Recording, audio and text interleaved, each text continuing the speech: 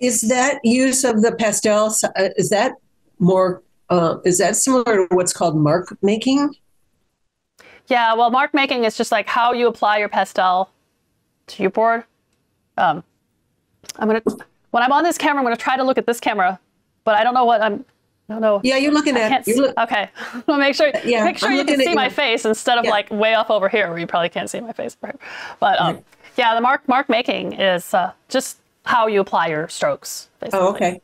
And personally, I don't like try to teach any particular mark making and say this is how you should do it. I don't believe in that. Your mark making is like your signature. It's going to develop because of how you want to work. And you know, they're all, I mean, there's no right or wrong mark making.